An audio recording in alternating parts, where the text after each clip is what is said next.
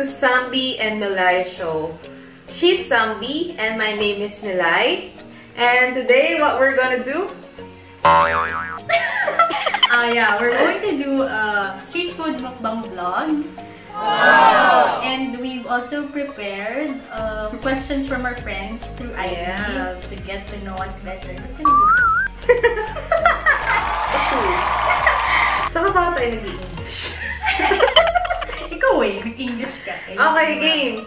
So, for today's vlog, street food tayo, guys. Kasi alam naman natin na 7 months na tayo naka-quarantine. And ito yung sobrang miss na miss namin pagkain.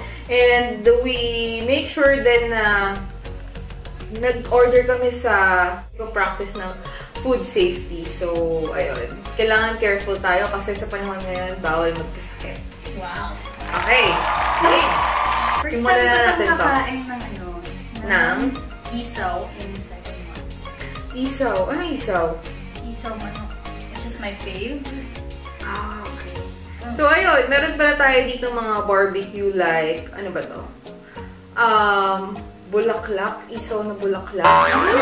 Isaw na bulaklak. Isaw na bulaklak. And then, meron din tayong isaw ng manok. Alam ko maraming may hilig sa inyo niyan. And then, meron din barbecue. Barbecue. Ikaw, ano pa ba yung meron dyan? This one, kikiam. Niluto lang ito nila.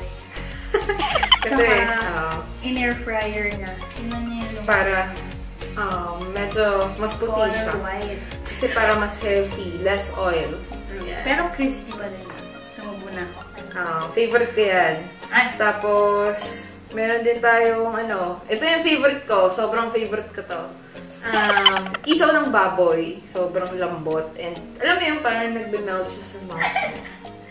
Kaya sobrang sarap niya. Then meron din tayong squid balls. Squid balls. Kaya may siomay. Tsaka ito, siomay. Siomay, hindi talaga siya Filipino street food. Pero may street food din na siomay. Like 2 pesos per piece. Pero baka ngayon. Yung nakikita ko siya sa mga marami siya sa mga schools. Yan. Yung mga nagtitinda ng siomay na Filipino yung kinakain mo nung elementary ka. Wala pang ganun. Wala pang ganun. Wow! Okay, start na kain. Dami mong sinasabi. Okay, since gutom na kami, kumain na tayo. Okay. Meron din pala kami gulaman. Gulaman? Gulaman. Gulaman. Ayan. Not sponsored. Not sponsored. Wow. Okay. Okay. Simulan na natin. Meron din pala tayong tenga. Huwag natin kakalimutan. Yung tenga. Favorite. Masarap din yan. Ako basic na. Barbecue. So, while we're at it, first question. How did we do it? Okay. Office mates kasi kami, guys. Like, for how many years na ba? For 3 years na. 3 years na. Pero before, hindi kami talaga magkakalala. Like, nakikita ko lang siya, nakikita niya lang ako sa office. So, ayun. Then, after 2 years pa, naging mag-work na kami. As in, directly working. Ayun. Pero clarify natin. 5 years ka na sa work. Pero nagka-work kami 3 years na. Wow! Tagal yun. So, how we met, yung talagang may pagpapakilala.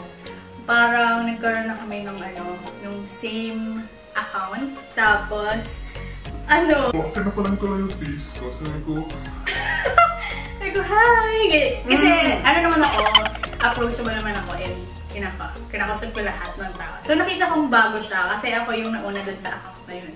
Tapos, kasi parang shy siya. So, dinecide ko lang siyang kulitin. Pero, at that time, off-limits siya. Actually, naalala ko yung time na una mo akong kinausap. So, sa siya, guys, first impression ko sa kanya, very chismosa. Hindi naman tinatanong yun. Yun nga, kasi nga, sa elevator, so, pasok ko sa elevator, andun ka, sino ba? Sino nauna? Nauna ako. Nauna siya, tapos dalawa lang kami. And then, may tinanong siya na something personal. Anong tinanong ko? Something personal. Kaya sobrang nagulat ako. Parang na-caught off guard ako na talaga, yan talaga unang mong tatanong sa akin. Parang unang conversation. Hoy, grabe. Baka isipin na lang ako ng personal. Ano lang yun? Kasi pinadala siya ng company namin sa Australia. Tapos tinanong ko, wow, singkot talaga ng company natin yung allowance. Inisip ko lang din niya kasi. Grabe ka naman. Joke lang. Ako naman, first impression ko sa'yo ay ayun, super tahimik niya. Kasi kaya ko nga siya kinukulit. Kasi parang kung hindi mo siya kakausapin, hindi ka niya kakausapin. So, snob. Sarap guys, nakakamiss sobra. Wow! Dapat mo naman ako ng isa mo ba? Mas naman yung pinakain. Kasi ang dulas. Okay, next. What do you like to do pre-COVID?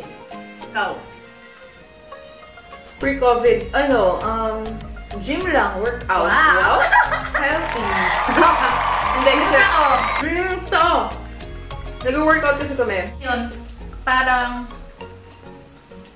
2 years ago kasi, si Milay, ano yun? 2 years ago.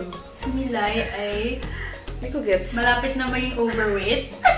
Hindi overweight. O obese. Okay. So yun, nalaman namin sa office namin, sa physical exam, na overweight. Tapos ako din noon, actually.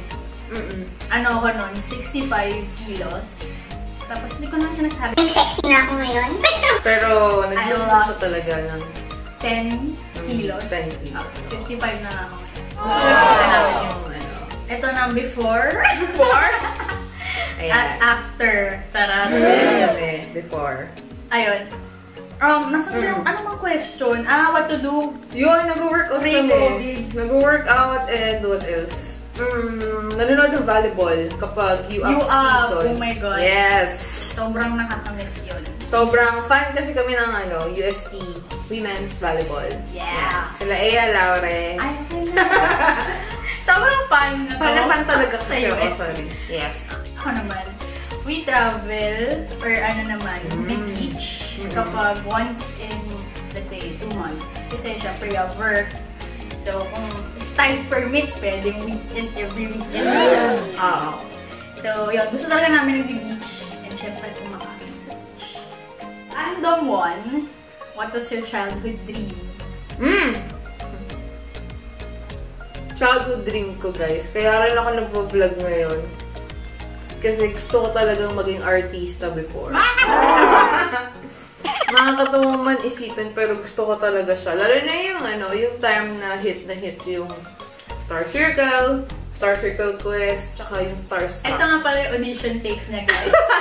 Sa Star Magic. Ayan. Ito ba? Pangarap ko talaga kasi So, ayun.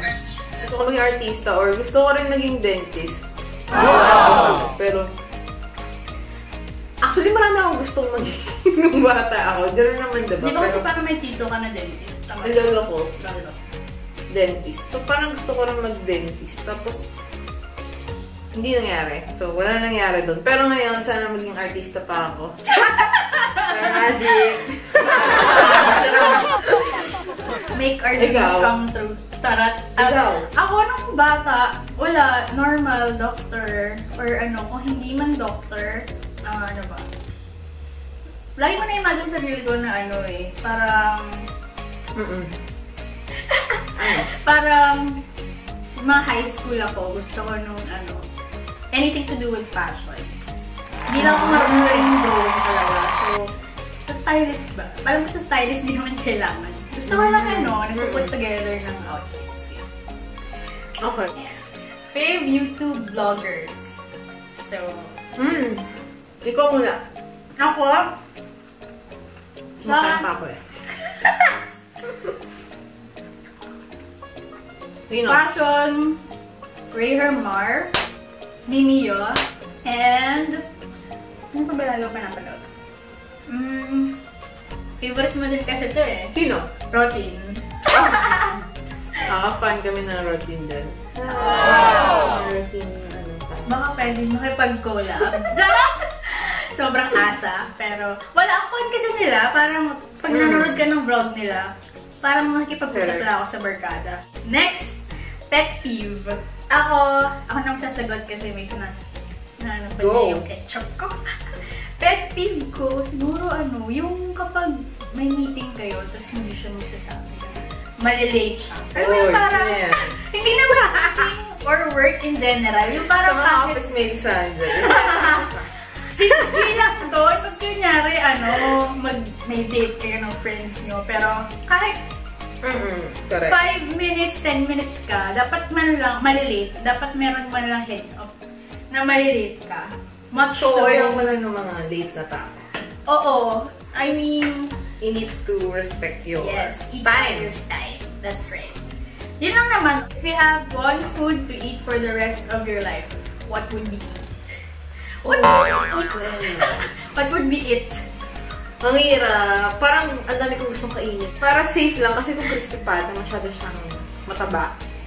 Yung sisig, masyado rin siyang mataba. So, lumpia na lang. I-air fryer ko na lang. So, ayun. Since mahilig naman tayo sa street food, feeling ko majority ng mga Pinoy mahilig sa street food. Anong nakakatawang moment nangyayari sa'yo with buying street food sa kalsada or before nung nag-aaral ka pa pagkatapos ng klase? You would like to know. So comment below. Next Q. So guys, parang busog na kami. Sabi ko lang. Ang dami pala, no? Okay, so tinatry pa namin ubusin. Pero hindi namin ito. Favorite travel destination? Korea kasi, Ay! Ikaw na ba yung tinatanong? Ano po nga? A few moments later. For me, kasi ako, island girl at heart. Tarat! Wow. Hindi, at heart nga lang. Kasi gusto ko talagang nasa beach all day. Though hindi naman beach yung El Nido, pero ang ganda kasi ng lakes and lagoons, tapos wala, yung buong day ka lang nasa tour, tapos may food ka pa na liempo, fried, grilled fish, and yung nakakamay kayo on the island. Parang perfect na yun for me. Parang that's the right. Gusto ko na lang doon tumira. Mag-island girl. Kung papipiliin ako ng isa, yung Korea, syempre. Dahil kasi sinabi ko, yan yung parang. Nag-agree lang ako sa'yo. Yung Korea trip, kasi ang ganda kasi talaga ng Korea. Like, favorite city ko rin sa country. Right? Parang madami akong kilalang tao kapag pinapili sila Japan or Korea. Though, gusto ko din ng Japan, pero parang mas at home yung Korea. At feeling ko kasi, lalo na ngayon, uso yung K-drama and all. Feeling ko kaya lalo ngayon naging Lalo na ikaw ma-enjoy ko yun kasi ka? Yeah, K-drama fan. K-drama fan. Sino ang crush mo sa anong tawag doon? Hindi ko alam. Sa mga Korean star. Parang kilala mo naman. Sino nga? Sabihin mo, sinong crush ko? Park Solu. Yeah. Sela siya. Tara! Ayaw na kasi bio. Last question. What content can we expect for your next vlogs? You go first. We're looking at travel vlog sana. Pero since pandemic pa at hindi pa tayo pwedeng magagala at magpuntang saan-saan. Siguro more on mga sit-down vlogs like this. Diba? So, for our next vlog, mag-iisip pa kami ng content kasi pero kung may suggestions kayo, guys, comment down below. Yeah! Ganun na pala yung feelings. We can all parang infect each other ng happiness and ng holiday vibe in our own little way. So, we'll think about that first. Basta Christmas na it, guys. Thank you for watching Samby and Milay. Ulit. Okay, that's it, guys. Thank you for watching. Bye! See you next time!